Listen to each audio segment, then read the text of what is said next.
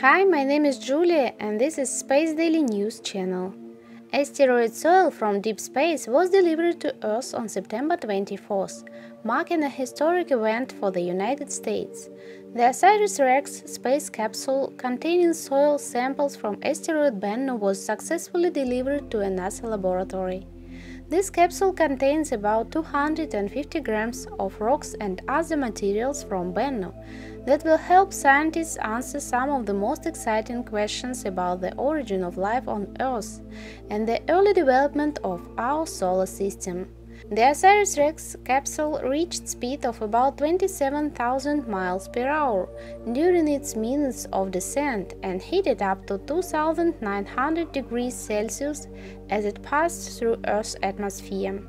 Interestingly, the deployment of the main parachute occurred at an altitude of about 6 kilometers, which is 4 times higher than expected. But fortunately, this did not prevent a safe descent. When the capsule with samples dropped to the center of the desert of Utah and cooled down enough, it was picked up by a helicopter by NASA specialists.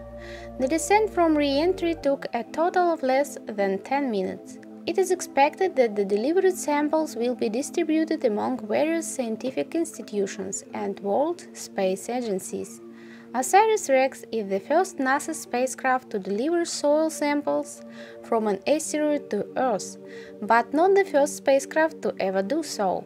For example, the Japanese Space Agency has already collected and delivered soil from Itokawa and Ryugu asteroids twice before in 2010 and 2020, respectively.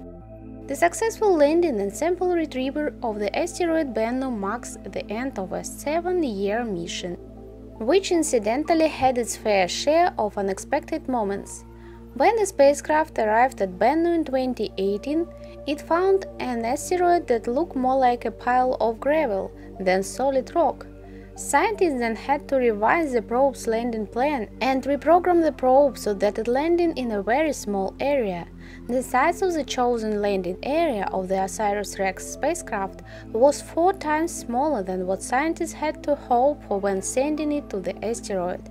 However, the mission team successfully managed the mission so that now, almost 3 years later, the soil has arrived on Earth.